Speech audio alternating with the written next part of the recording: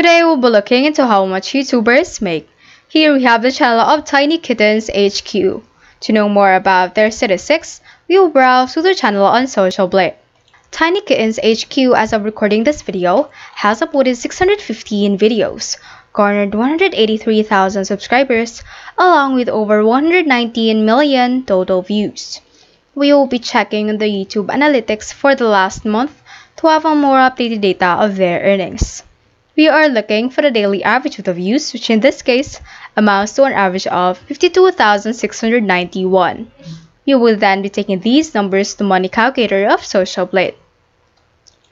Here we need to input the daily average views in the CPM. This tool does not allow modifying the views to the exact amount, so we will be rounding off the average views to 52,500. As for the CPM, this stands for cost per mil, meaning cost per thousand views. It ranges from less than $1 to $10, and the amount will depend on which country the video is played, how long the audience watches an advertisement, if a viewer clicks on an ad.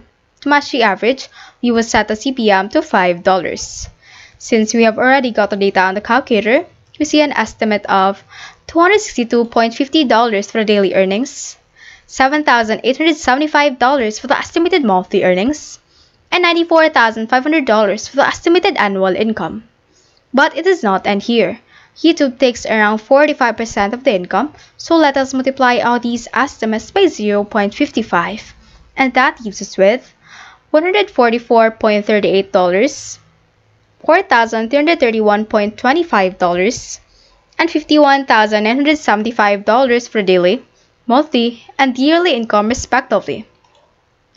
With all the data presented, I wish for TinyKittens HQ to have a great journey as a YouTube content creator.